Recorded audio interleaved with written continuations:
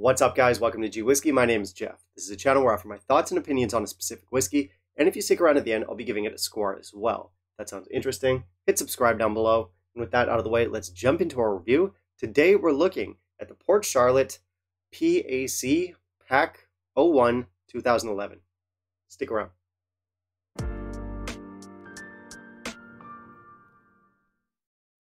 So we're looking at a Port Charlotte today. I've got their PAC 01 2011. This one is part of their cask exploration series, and they have a couple of these available right now. The other one I think is called OLC 01. That one should be a sherried finish, but what we've got here is a red wine finish. More specifically, red wine casks from the Gironde left bank area, which is part of the Bordeaux region or north of Bordeaux, which of course is a region that you wine drinkers are going to be very familiar with. Our whiskey here is 8 years old, and apparently they combined what they call 2 parcels of Scottish barley to put this stuff together. One of these parcels spent 6 years in ex-American oak casks and then 2 years in our red wine casks. The other 7 years in the American oak casks and then 1 year in the red wine casks. And apparently our whiskey is made entirely using concerto barley, so there's some fun technical knowledge for us nerds. And our cask exploration series is actually pretty cool. It's unsurprisingly an exploration of casks. They put them out at cask strength, they give us the vintage, and the casks they use are not kept secret. They tell us exactly what they use, exactly how they put the whiskey together. So as always, great transparency from Port Charlotte.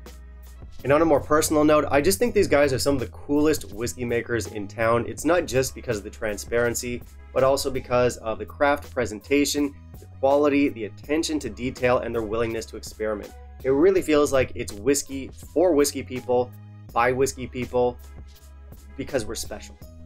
Now, this is one of Islay's more premium priced distilleries, and of course people do complain about that, and of course even I wish they were cheaper. To be fair, I wish that about every whiskey, but no, this is one of those scenarios where I really feel like you get what you pay for. Like, these guys do not make low effort whiskey. Anyway, swing back around to this one. Yeah, red wine casks. Red wine can be very hit or miss for me. Of course, there are some beautiful red wine matured or finished whiskeys out there, but they tend to be few or far between, in my opinion. But you know what? If anyone can pull it off, it's probably these guys. So yeah, let's jump into our review, see what the whiskey's all about. And in the meantime, if you could kindly leave a like down below, that'd be greatly appreciated. So our whiskey here is a healthy 56.1% ABV. These guys do not chill filter, and they do not color. So I've talked about these bottles before when I reviewed the tin and the Islay barley. I think these are some of the coolest whiskey bottles in the game. I love the dark color scheme. I love the apothecary look it's got going. Presentation is stunning. It's an easy 5 out of 5 for me.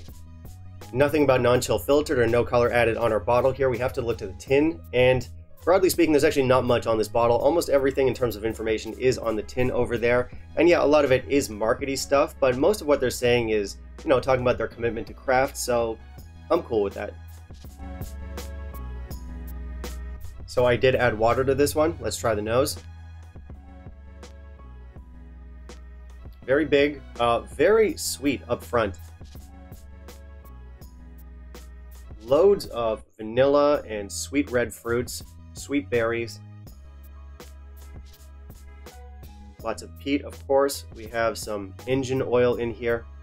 We also have sweet red wine tannins in here, some cherries, some almonds, some tangerines, and some gentle oak spice. Let's try our palate.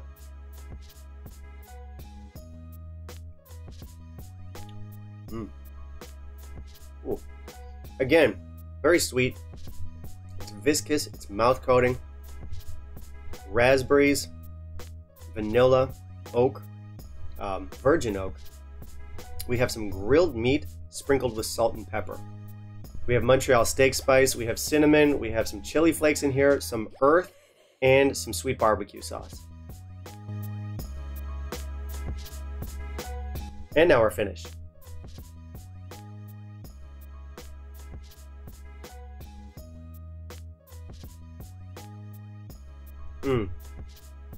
Okay, you know what?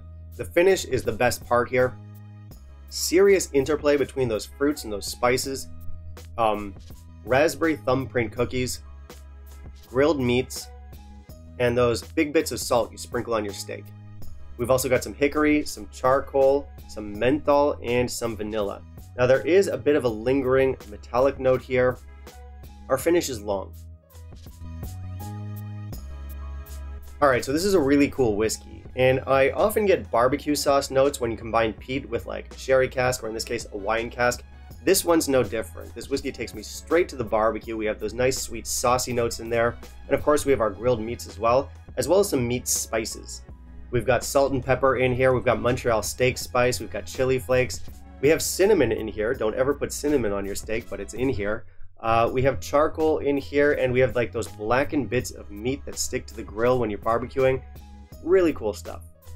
And it's actually a thick, slightly gamey steak that we've got here. There is a bit of that gamey metallic note in here, but not enough to detract from the whiskey. Maybe something like a filet mignon. So you're having a filet mignon, nice glass of red wine beside it, and then for dessert you're gonna have some raspberry thumbprint cookies. So we've got a treat yourself summer barbecue kind of vibe, which I'm all for. Our flavors in here are big and bold, but they are harmonious. Like nothing really overwhelms anything else here. We have our big peat, and we have that sort of very forward cask influence, but they come at us in equal measure. And even though the flavors are loud and in your face up front, they do settle into some nice complexity towards the finish. And really, I absolutely love this finish. It's a great finish. You know, you take your sip, you breathe out afterwards. You have a really nice interplay of flavors there. Now this stuff is pretty unique, it's pretty distinctive, so there's not a lot that we can compare it to, but if I were to compare it to anything, I'd probably compare it to the Ardbeg Uigeadail. Of course, Ardbeg Uigeadail has its sherry influence, and we've got our wine influence here. Both of them are big, bold, cask-strength peat monsters with some nice fruity flavors worked in. They both offer a nice balance between the distillate and those fruity flavors from the casks. This one is going to be a little bit sweeter and more fruit-forward than the Ardbeg, and it's also better. Actually, the two whiskeys are quite different, but I guess my point is that if you like the Ardbeg Uigeadail and what it does, then this one should be on your shopping list. Again, I like it a little bit more. We have more complexity here and a bit more of an interesting character.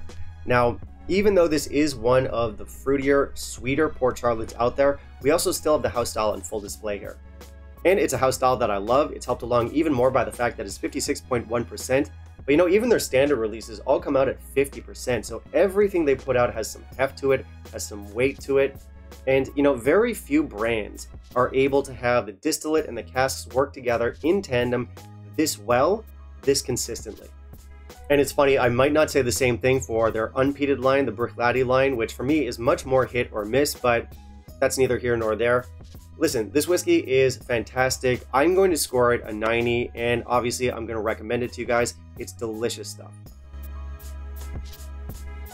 So I think our value here is okay. It's definitely not a cheap whiskey. It's priced above your other stuff like Ardbeg Uigeadail, for example, but I think that's justified. I think our quality justifies the higher price tag here.